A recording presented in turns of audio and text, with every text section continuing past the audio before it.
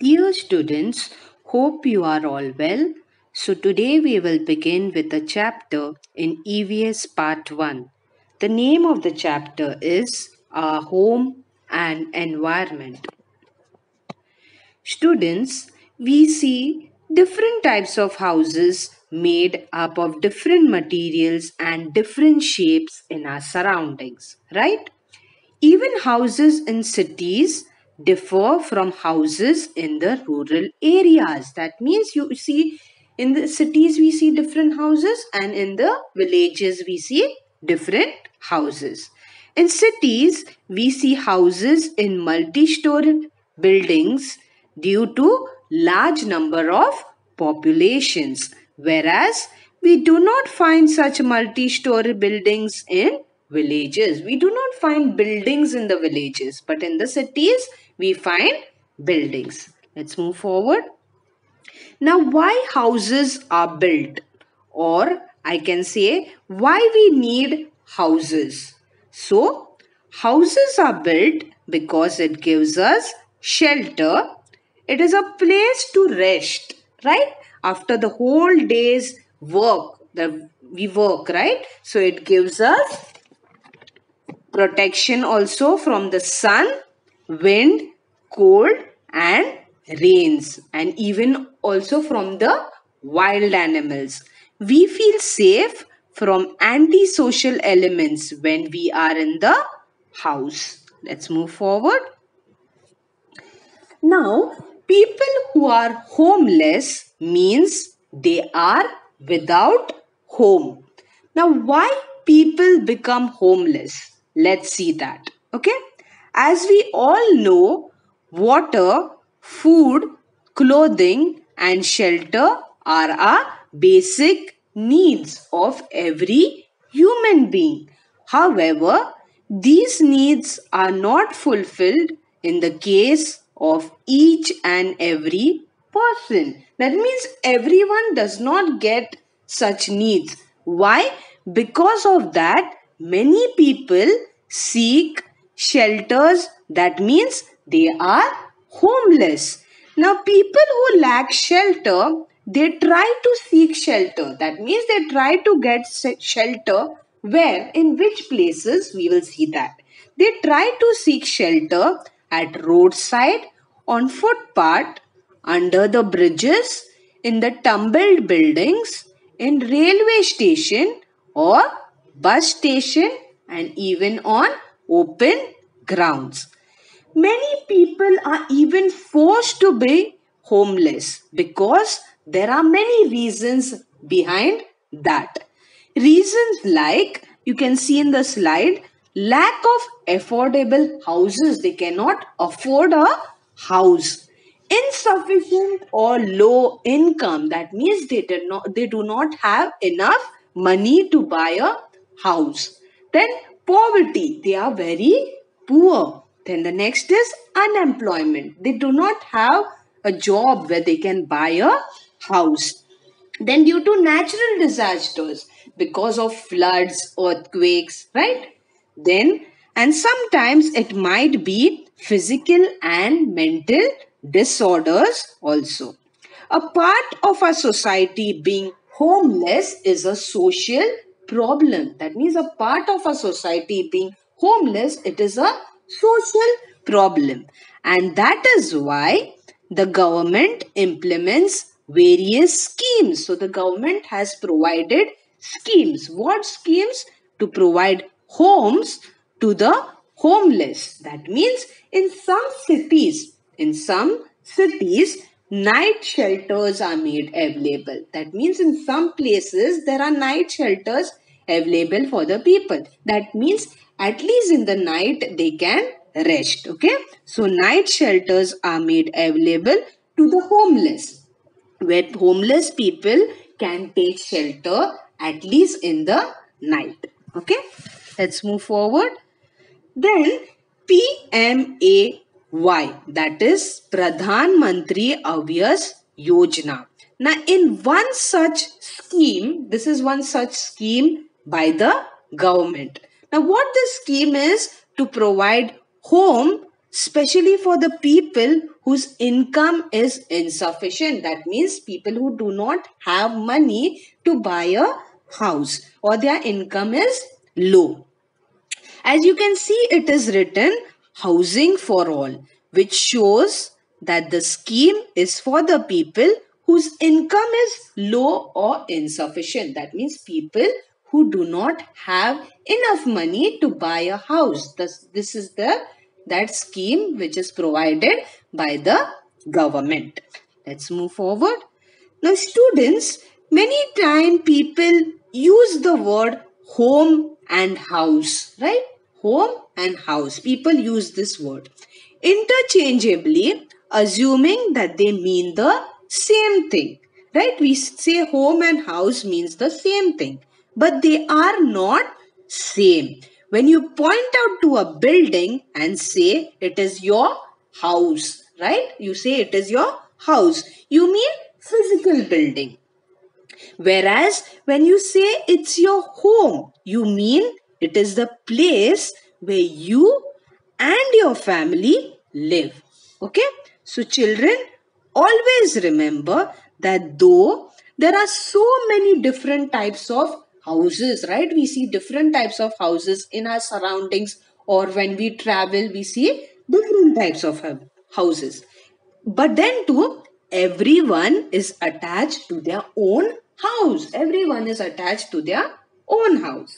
It is not only the walls and doors and windows and the roof that make up a house. That means it's not only the walls, doors and windows and the roof which make up a house. It is the people who live in that house and their love and affection for one another. Okay? That turns a house into a home. So there is always difference between house and a home. Okay? Let's move forward. Then the next is growth in population and increase in requirement of houses. Now, due to increase in population of the world, the increase in the requirement of the houses also is increasing, right? The requirement of houses. Now, to build a large number of houses, you require natural resources, right? In great quantities. Now, natural resources are used in great quantities to obtain the required natural resources. Now, there are many methods which are adopted. However, these methods cause harm to the environment. These different methods which the people are using, it causes harm to the environment, and it also leads to air pollution, soil pollution and noise pollution. Now, some of the methods you can see in your slide which are adopted to obtain the required natural resources are: what do people do to build houses? You need natural resources. So, what all things the people are doing to use the natural resources? Digging up hill for quarrying, extracting sand from seashore. Now, all these things are required for building houses. So, these all things people are doing. That is digging up hills for quarrying, then extracting sand from seashore and riverbeds, then extracting stone and earth from the ground, drying out excessive amounts of groundwater. That means they're drying up different water bodies, or felling of trees. They're cutting trees. Why they're cutting trees? To build up houses, to clear the land, or it might be of filling up ponds, lakes, streams, rivers, creeks, and low-lying areas to reclaim land. So all these water bodies, different water bodies that are lakes, streams, rivers, they are drying up that to build houses.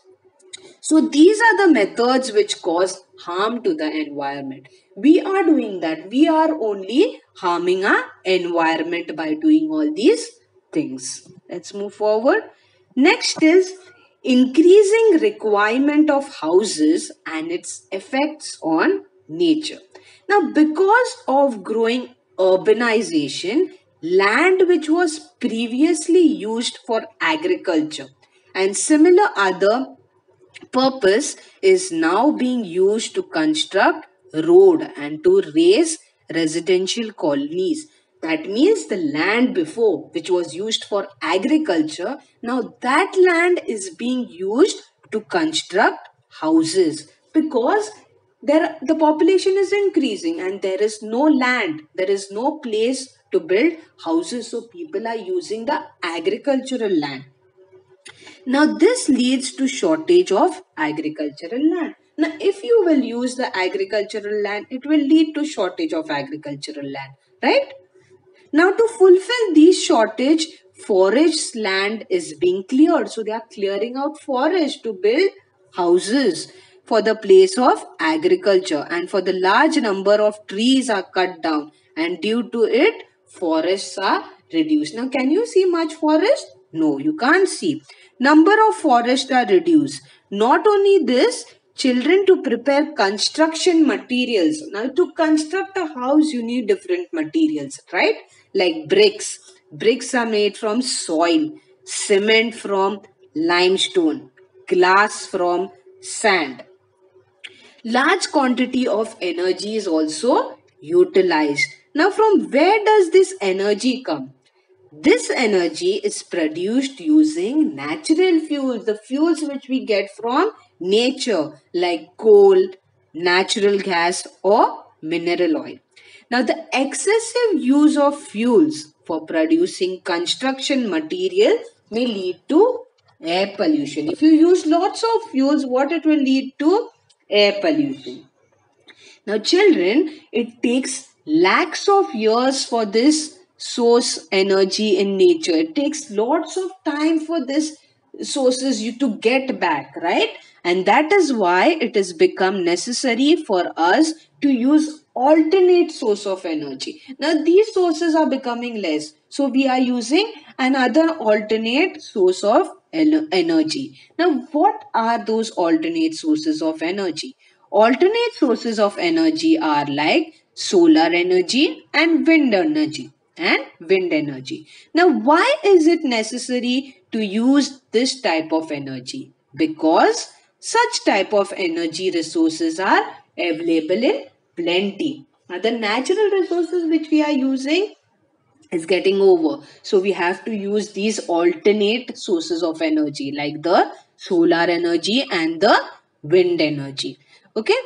And they do not cause pollution. And that is why they are known as non-exhaustible sources of energy. They do not get over. So they are called as non-exhaustible sources of energy. Biogas made from cow dung is another example of non-exhaustible source of energy. Let's move forward. Now, like human beings, like us, other living things, they also need shelter. And some other living things, they also build shelters. As you know, for example, birds, they build shelter, right? Using various materials. To make a shelter, you need different materials, okay, which are available in the environment. And and their shelters are eco-friendly and temporary. The bird shelter is eco-friendly and temporary, right? They make nest only during the monsoons. So their shelters are temporary as compared to that of human beings, and that is why it has become necessary that we should all try to make a house eco-friendly. Now, an eco-friendly house means which do not harm the environment, okay, which do not harm the environment. Now, there are some features. Look at in the slide. There are some features about eco-friendly houses. There is minimum use of natural resources. Means you're using natural resources, but in a limited, okay, for building eco-friendly houses, because eco-friendly houses, they are made by using non-exhaustible energy resources. Just now, as I told you, non-exhaustible energy resources like biogas, wind energy, and solar energy. Now in such house, that is an eco-friendly house, there is arrangement for use of recycled water, and there is also provision of recycling garbage. Means in this kind of houses you can recycle your garbage, not only in this, in buildings also. So eco-friendly houses use of artificial materials and artificial colors are avoided. Okay. Artificial materials, all different artificial materials and artificial colors are avoided in eco-friendly houses. Okay. There is provision of natural light and ventilation in the house so that we can avoid use of electricity. So in the eco-friendly house, there is use of natural light and ventilation so that you can save electricity. So there is another type of house, that is, we'll see in the next slide, that is called as underwater shelters. Now, underwater shelters means shelters which are built under the water. They are known as underwater shelters. Children, nowadays, water tourism has become an important occupation, and as a part of it, in some places, there are water shelter for tourists. That means underwater there are shelters. Now from this shelter, as you can see in the picture, we get a direct view of the seabed and an amazing marine life. You get to see the fishes around in this type of shelter. Why? Because it is underwater. Generally, such types of shelters are seen in the coastal regions of Europe and North America. So you'll get to see these types of shelters in these two places, that is in Europe and North America. Let's move forward. Now students, let's know something interesting about our Mumbai. Okay? Children, originally the city of Mumbai was made of 7 islands. Okay? As you can see in the first picture. Okay? There are different islands. The proportion of water bodies between them were filled with stones and earth to create land due to the increase in population of Mumbai. Now, as you can see in the second picture, was done filling of water bodies. The space is getting more, right? That is, filling of water bodies to create land is called as reclamation. Reclamation means to create land. Now, before there were islands, so they are creating land. Why? Because the population was increasing. So, reclamation means to create land by filling the water bodies. Now that you can see in the second picture. You can see in the first picture there is group of islands. In the second picture you can see land is getting more. Why? The population is increasing. Now this reclaimed land is in low-lying areas. So it gets flooded. It's low-lying area. So it automatically gets flooded because all the water is getting collected over there. Now when there is heavy rainfall, you have heard during the rainy season that it is flooded in this place, it's flooded in that place, right? Just because these reclaimed land, they are in low-lying areas where the water is automatically going over them. Some examples are Bandra reclamation, Kolaba reclamation are some examples of reclaimed land in Mumbai. Now these reclaimed land, they are used for residential colonies. Why? For people to stay over there. Okay. Roads and industries means residential colonies in industries. Roads were developed in these reclaimed land. Okay. Let's move forward. Then the next is what we have learned today. We observe a variety in the types of house construction in regions of different climates. In different climates, we get to see different types of houses. Houses are built to suit the climate of that region. So a particular house is built to suit the climate of that region. Different materials, all obtained from nature, are used to build houses. Different materials are built, right? are used from the natural resources.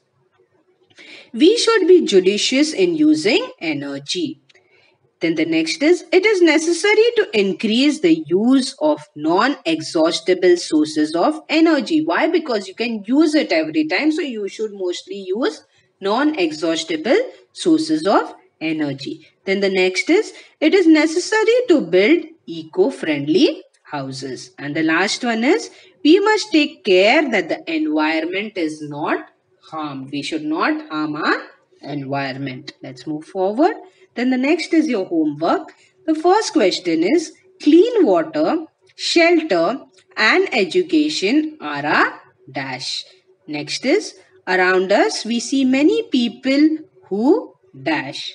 And the last is, why does man need shelter? That's all for now. The chapter ends over here. We will learn the next chapter in the next video. Thank you for listening, children. Goodbye. Take care.